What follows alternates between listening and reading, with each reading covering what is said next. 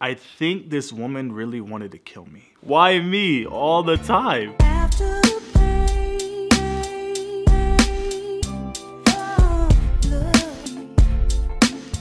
Let's rewind to about 2 years ago. Where's my remote at? Because I need to rewind. I can't find it. Let me try this. Got it. So let's press this here rewind button. Once again, don't press the sleep button, all right?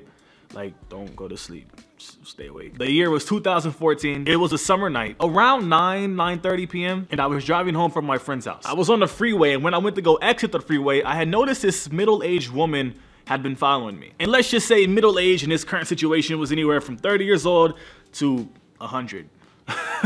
Honestly, I don't know how old she was, but she was definitely someone's mother, possibly someone's grandma. So when I went to go exit the freeway, I noticed she made the same turn as I did, and every single time I would make a lane switch, she would make sure to get right behind me. Honestly, at first, I didn't think much of it. I just thought maybe she's going the same way I'm going, but she had followed me for 8 miles, and that's when things started to get a little weird. So I began to speed up trying to evade her, meaning I was speeding up to trying to lose her, trying to get her off my back. And then she would do the exact same thing, which is speed up with me. Listen to this. I even did a U-turn and she did the exact same thing. And at that point, I was like, all right, I'm gonna pull over, I'm gonna get out, I'm gonna knock some dust off of her and go on my way. However, I continued to try to give this woman the benefit of the doubt. So then I began to think maybe she's just trying to tell me something. Maybe my brake lights are out, my tail lights are out. Maybe there's like a dog on my trunk or something. But no, that wasn't the case.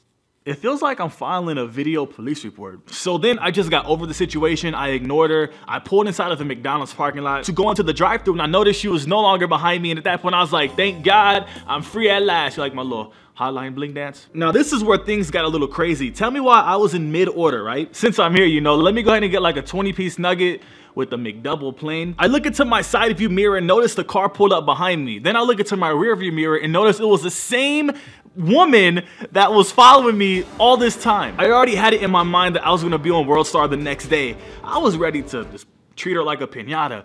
Nah, I wouldn't do that, that's mean. But still, I was really freaked out and I really wanted to react to it, but react. Don't use that word react. Sorry, Fine Brothers, hey, don't take it down my channel, all right? We good. But instead of causing a scene, I think I did the right thing, which was just act like I didn't know what she was doing, act like I didn't know she was following me the entire time, just act like I was playing it cool. I wanted to think so bad, maybe she was just as hungry as I was, maybe to her, I looked like a 10-piece nugget with like a sweet tea or something. I don't know. I honestly don't know. So I pulled up to the window, I got my food, and I left. So when I left McDonald's, my house was really close, like half a mile away from this McDonald's, and I definitely wasn't gonna go home because I didn't want her to follow me, even though she was still in line. At that point, I was like, this woman teleports, I'm not messing with it. So instead of turning down my street, I did a detour. So I went up and did like a big lap, basically. I went like 2 miles out of my way, but it was so worth it because I didn't want to get in trouble. I didn't want her to kill me. I don't know. People these days are crazy. So I didn't know. So I made it home. Nobody followed me. I pulled right into the driveway, parked right behind my mom's car, like on a hill, so nobody driving by could see my car.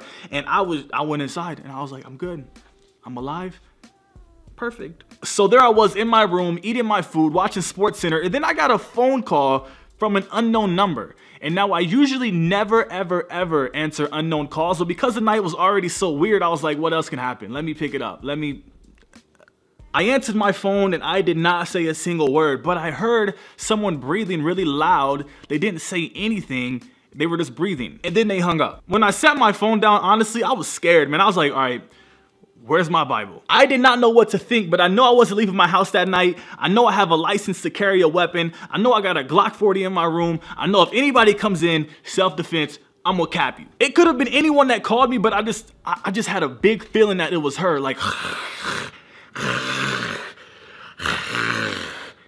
It sounded like the hash slinging slasher. I never seen her a day in my life. I don't know, just talking about it right now kind of makes me feel weird considering there's a big window right here. She's probably watching me. There's woods, right? Oh, man. I barely got any sleep that night. And after that night, I never heard back from that lady again. I never got a strange phone call like that ever again. I never seen that car. Nothing. She just, like, vanished. I'm home alone, man. Hey. When are you coming home? If you guys enjoyed that story, make sure you give this video a big thumbs up for emotional distress. Make sure you give it a thumbs up because I love you and you love me. And make sure you subscribe to my channel because I make new videos every single week. And before you leave, make sure you leave me a comment in the comment box below telling me what you would have done if you were in my situation. And just tell me any type of strange stalker story that you may have. And don't forget to check out the description box to follow me on my social media, to check out my vlog channel. Just, you know what to do. So that's all I have for you guys this week. So until next week, just remember, I'm only here to save your Monday. It's starting to get hot. I'm sweating. I'm about to go play in the snow. Nope, she probably watching me. I'm not doing it.